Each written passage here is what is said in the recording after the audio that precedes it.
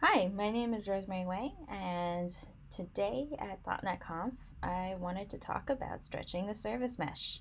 So this is a really interesting story for me because it was inspired by a situation where we were working with .NET applications and we wanted to use a service mesh. But the problem was we really weren't sure whether or not it was good or bad. So we sort of remained pretty neutral on that. And I think this is a investigation on what it really meant for us, right? Or what it could have possibly been, and what kind of struggles we might encounter. So right now, I'm no longer an engineer who works in as much in .NET as I used to. I'm a developer advocate at HashiCorp. HashiCorp built a set of open source tools, including Terraform, Vault, and Consul. Today, we're going to take a look at Consul specifically as a service mesh. But most of what I do is any questions or features that want to be sort of looked at within the open source community, I'm there to facilitate that. So if you have any questions after this webinar and you are looking for more information about kind of Consul service mesh.net, you want examples, etc., I'm happy to answer those questions. So I wanted to start with what the buzz is about service mesh to begin with. The big thing about service mesh is that it seems to be a big buzzword everywhere. And when I started to think about it and look into it, it seemed like it was, well, just another buzzword that someone was throwing at me. But I wanted to examine kind of two main issues that a service mesh might solve, which is tracing, how do we gain visibility across transactions, and traffic management, which is how do we shape traffic and how do we control it. And at the end, we'll kind of talk about what we can conclude from some of these exercises. So there'll be a little bit of demo, a little bit of thinking. This is not going to be a deep dive into service meshes and all of the capabilities. Each of these actually could probably do with their own 25-minute talk. But this is just a quick kind of overview and understanding of what it might look like. So what's the buzz about service mesh anyway? Well, when I first heard about it, it was in the context of we need a service mesh, but we were really actually looking to solve three problems. We can't trace transactions. At the time, there was a private data center and there was a public cloud, and we wanted to trace transactions across both. The next is we don't really have a way to control the traffic. When we wanted to do Canary, for example, we had to configure 50 things on the data center side and then 50 things on the public cloud side to test Canary. And the last bit is we can't secure every application. I'm not going to go through this one today because this one kind of can be done in many different ways, but there was the idea that we wanted to encrypt all east-west traffic. So everything had to be TLS encrypted. And it's a great feat, right, to accomplish that, that you could potentially do with the service mesh, or you could control network policy as well with the service mesh. But we ended up not really thinking about that too much. So I'm going to look at the first two for a second. So the other piece of this was also we needed a service mesh because Kubernetes has one. We were running partly in Kubernetes, but we were also running in a private data center. It happens a lot too. But the service mesh in Kubernetes, specifically Istio, doesn't really stretch. It doesn't go to the private data center. You can configure some things to do that, but at the end of the day, you might end up configuring some extra stuff to accomplish that. So with this premise in mind, we wanted to say we're going from monolith to microservices, we're going from private to public cloud, or we're running in both. And some things could run in public cloud, some things could run only in private data center. So what do you do? How do you gain visibility across all of these things? How do you even traffic control across all of these as well? Well, it's a great question. And today we're going to use this example. They're actually not really complicated applications. It's just an expense report application where it generates the report, which outputs a total, and then there's the expense, which tracks the expenses. There are two versions, maybe one is for tracking there's a currency implementation in the other, or we're strangling it out. Or originally the expense app was a monolith in the private data center. And it's all backed by a Microsoft SQL Server database. So after all of this ideation of saying, okay, we needed a service mesh because we want the visibility, we want the traffic control, it kind of just came down to, well, we need a proxy to control it, or do we just need a library? In the Java space, there's a pretty large set of tools that allow circuit breaking. There's a lot of traffic management tooling. There's a lot of tracing tooling. So can we accomplish that in .NET as well? It was something that was a big question for a number of engineers. Or maybe we just don't even need to implement any of it in code. We can use a service mesh, which is that abstraction, and the abstraction of function. And the service mesh can accomplish this by putting a proxy in place. So every service is fronted by a proxy that runs right next to it, and all of the traffic gets funneled through it. So can we do it with a proxy a la service mesh, or do we just use a library? Can it be simpler? So I kind of decided, well, let's actually take a look at this. In order for us to stretch it, right, in order for us to gain visibility across public and private data center, what do we need to do to make tracing a reality? As a little disclaimer, tracing is non-trivial. You could probably spend a whole hour and talk about tracing. I don't have a whole hour, so I'm just going to talk about what I can do with tracing for now. And just a quick overview. So what I wanted to do was get started with tracing as quickly as possible. I have an ASP.NET Core application, I didn't really have the network right now to actually implement the database in a public cloud, so that's TBD. But the library for tracing is actually using the Open Tracing specification. If you haven't kept up in the tracing space, don't worry about it. But briefly, Open Tracing is the interface, right? And so the implementation of the interface can vary. It could be Jaeger, it could be Zipkin, etc. In this case, it was really easy to use Jaeger. So all I really did was configure this snippet that says add Open Tracing, add a tracer singleton, and that's pretty much it. There was some configuration of the tracer itself. The tracer says, okay, I need to point to a sampler, which is Jaeger, and I also need to point to the Jaeger connection. But overall, pretty straightforward, not terribly difficult, which was actually really neat to see. From a code standpoint, what I'm going to do is I'm going to actually spin this up. So you'll actually see that in the code itself here, I have to actually build each span. I have to tell it, okay, this is a span that gets the expense by IDs. It's not necessarily foregoing my need to insert this tracer code into my application, but it was really easy to inject the tracer into all of my classes. So it's not terribly bad. So what I'm going to do is it's not the worst case scenario in terms of configuration. So I'm actually going to create my stack.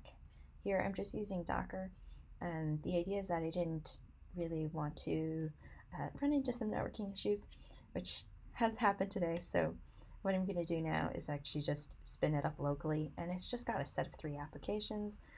Well, it's got 1 database and 2 applications. So it's got my expense database, it's got an expense version 1, and it's got the expense version 2. So, or expense version 2 eventually, and it will have the report. So all of these things are coming up. If I examine my browser, what I can see is that Consul has come up. I'm using Consul as my service mesh. Consul has an Envoy proxy, so that's why you'll see Consul configuration, but really what we're focusing on is passing the configuration and whether or not it's going to be passed to Envoy. So here what we're seeing is that all of my services are up as well as their proxies. And when I check Jaeger, which is going to be my kind of tracing implementation, I'm just going to examine whether or not it gets a call. So let me open up a new tab, and I'll just call expense, right? This will just give me a list of expenses. Right now I don't have any, that's fine. But when I actually look at Jaeger, the implementation is really, really useful. It kind of injects all of the spans for me, including the child spans, which is really tricky. So here you can see I'm listing expenses. you can see that it's getting results from a SQL. Unfortunately, this clock skew is messing up with the span, so it's supposed to be here. But anyway, the idea is that I can actually see this pretty easily, and from a code standpoint, it's not as much code. It's really elegantly and cleanly done. Let's say I want to maybe look at report, right? Maybe I want to actually look at a specific trip, which in this case I don't have any trips, but for now I'm just going to get to it. Oops, sorry, wrong endpoint. My report is on 5002.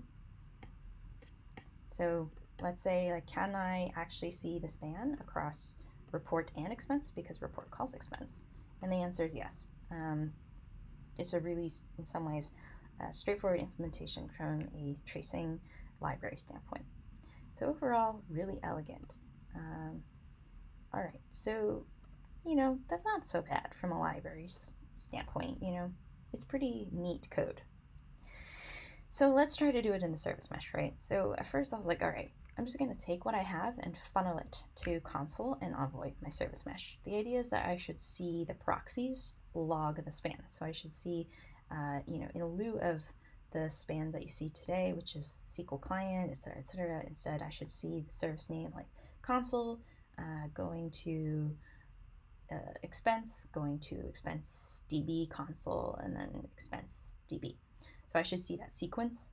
But unfortunately, the Envoy implementation in console only uses Jaeger, only uses Zipkin spans, Zipkin format. And so Zipkin in .NET it was a little tricky, right? I tried Zipkin format, and then I tried OpenTelemetry. Didn't quite work. OpenTelemetry, by the way, is kind of the mix of OpenCensus and OpenTracing. It's a way to consolidate the specification, basically. And then I tried Zipkin with OpenTracing, and the implementation didn't quite work. So all across the board, it was just confusing. And it ended up being more difficult in some ways to configure it for a service mesh that would work across data center and private cloud than it did to just inject the library, OpenTracing library. Now, are all of the OpenTracing, is all that OpenTracing implementation available for all versions of .NET? Of course not. So you may find yourself, saying, "Oh, well, I wish I had visibility into the database," something like that. In which case, you could end up doing Zipkin and adding that in, but as it turns out, you still kind of need libraries and code to mark spans. You can't just customize spans within a service mesh that easily either, so you end up using a couple of code tracers just to mark some spans for yourself. There's a lot of movement in the space, though, so I expect it to kind of stabilize a bit on the approach. As I mentioned before, OpenCensus and OpenTracing is OpenTelemetry. There's not really a stable library for .NET and OpenTracing interface that's implementation of Zipkin on the backside. It's just not there yet. And then Envoy 1.12, which support Jaeger native tracing. And so there's a potential that this might actually be easier, and I might not have to change any of this code. So in the meantime, I intend to keep it as a library. All right.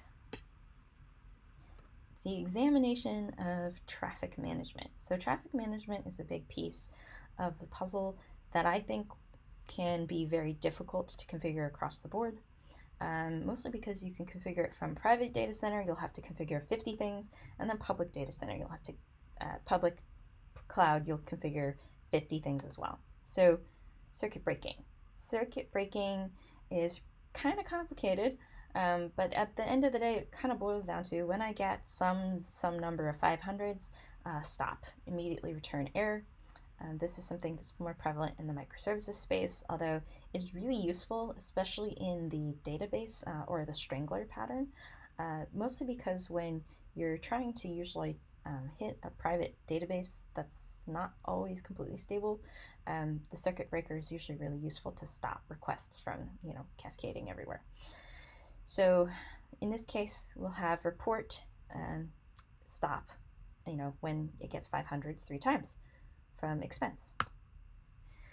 So there are a couple circuit breaking libraries in .NET that you can look at. someone referred me to Akka.net, and there's Poly. The circuit breaking that I found has ended up kind of being write your own logic, write your own adventure circuit breaking, where you dump some function and then wrap it and then put it as your own library. So people do write code for this. Circuit breaking, however, in the service mesh space can be actually a little easier to configure. I embedded 2 snippets. Circuit breakers in Envoy is a very simple kind of circuit breaker where it reaches a threshold and then cuts it off. That's pretty much it. The more sophisticated approach to circuit breaking is actually called outlier detection in Envoy. So these are JSONs that are actually passed to the Envoy configuration, and I'll show you how it's funneled through console. But the outlier detection basically says if a number of hosts comes back with consecutive 500s, those get removed from the pool. So it's a more elegant way to determine, hey, is there something wrong with this particular subset of hosts? So I'm going to go show some of this configuration in console specifically. And what you'll notice in the report application is the report is my downstream, right? So it calls the expense, which is upstream. And in my downstream, what I'm really looking for is this cluster JSON. This cluster JSON gets passed to the Envoy cluster configuration, and it actually has this outlier detection applied to the cluster level. So it's a little bit confusing, but the idea is that cluster represents an Envoy endpoint or an endpoint within Envoy proxy kind of metadata. So the endpoint is pointing to expense, which is my expense application. On top of that, I also have up here the more simplistic version of the circuit breaker, which is just on report. There's also one on expense as well, but the idea is that if there's a maximum of 10 requests to report, it just sort of cuts it off. You'll get some failures in this. So overall, most of this is seems pretty easy, but in terms of debugging, it's actually pretty tricky. When trying to get these configs to work does take a lot of time. So you might find yourself from an operational standpoint saying, hey, this implementation of this proxy and passing this through the service mesh, I mean, it's easy to get started, but if something needs to be debugged, you might find yourself spending some time debugging. So that's just one thing to note. So let's actually go to something that's even more traffic shaping related, right, which is Canary. Let's say I have my strangler pattern here and I want to test if version 2 of expense, which is my new shiny expense application microservice, is good to go. It actually works. So maybe I want to canary and say, okay, let me only test it with a certain group of people. Or I only want to test it with a header, right? So here, maybe what I'll do is create my second application. So I'm going to actually start up a second instance of my application. And the second instance is just the expense version 2 and then setup. So that's really what it ends up kind of looking like. So I'm actually going to see here where the expense and the expense sidecar proxy are actually configured as version 2. So now that I have the second version, what I'm actually going to do is look at the exact request. So as you can see here, I've got expense version 2 and expense sidecar version 2. And now I'm just going to make a call to my endpoint. I need to be able to go through the proxy in order to do this. So what I'm going to do is I'm going to actually go through the report to call back to expense, right? The idea is that maybe you want to say, I'm going to examine whether or not this endpoint is valid. So if I do localhost 5001 and I add the header, for example, test group B,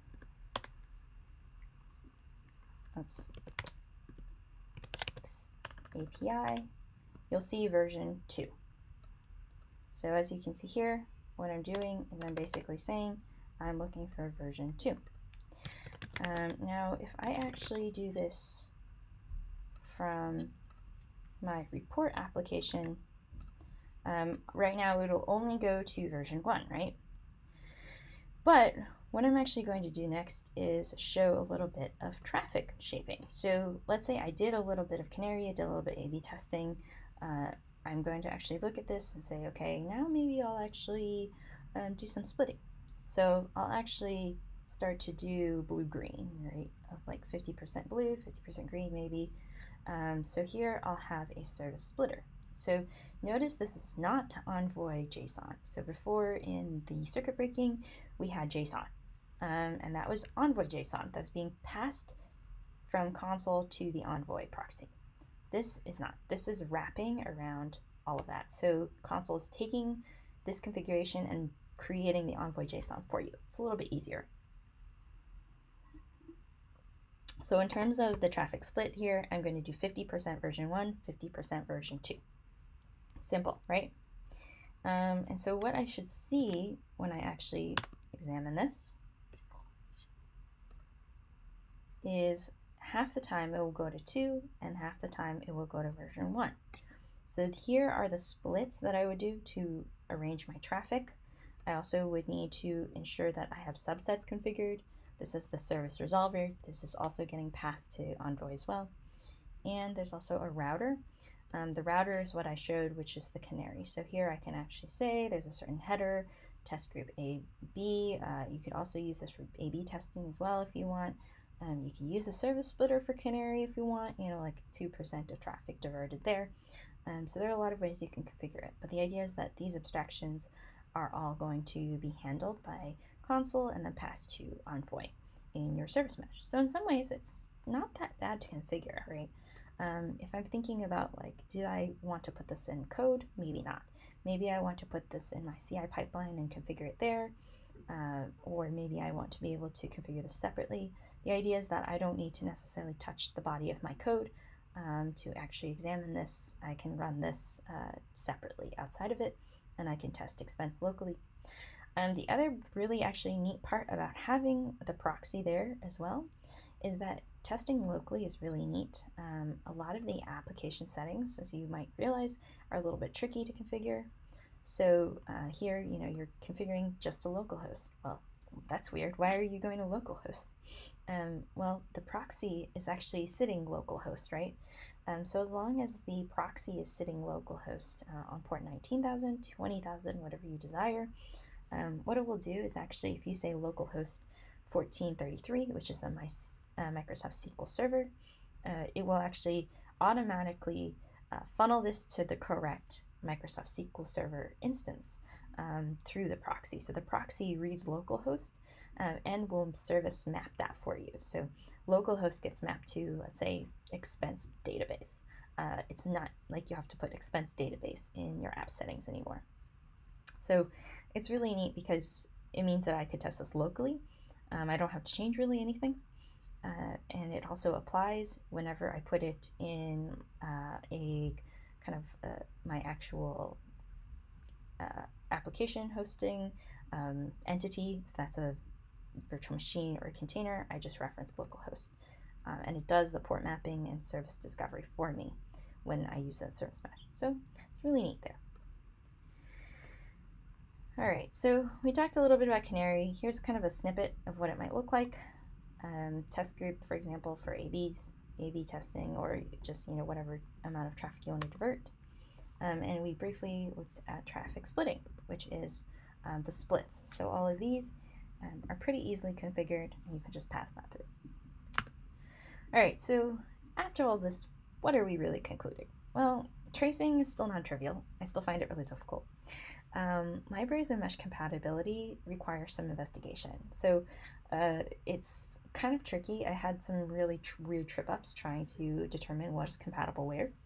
And maybe the greatest value of having a service mesh is putting the proxy in front of the database. If you put a proxy in front of the database, you're able to track, a request to the database within, your span. And that might be your greatest value. But with the library being pretty straightforward to use and implement, and it covers a number of .NET applications, you might find yourself just using the library anyway. Traffic shaping. It's worth attempting. And a typical kind of like public cloud blue-green on an infrastructure side, you would have to configure the load balancer. And in this case, maybe you can just use like layer 7 stuff to just say 50% goes here, 50% goes there. It's pretty simple, and the service splitter is just a configuration that you apply. There's less configuration within the application code itself, so I don't have to include the poly library, I don't have to include all the other libraries, and I can control some of the traffic based on intent. So in terms of kind of realizing this reality, traffic shaping might be worth trying if it's something that you really need and you might find useful within the application space. If you have a very extensive stretched kind of a workload that goes from private data center to public and you do a lot of it, I mean, traffic shaping might be worth trying. So as usual, I have some references at the end. There's some docs from Envoy Proxy. A shout out to Nick Jackson, who's my teammate. He does a lot of console related work, and he has some great examples on all of these features included here. They're unfortunately not .NET, so if you're interested in some of these .NET specific examples, I have a repository here for you to examine. Thank you all.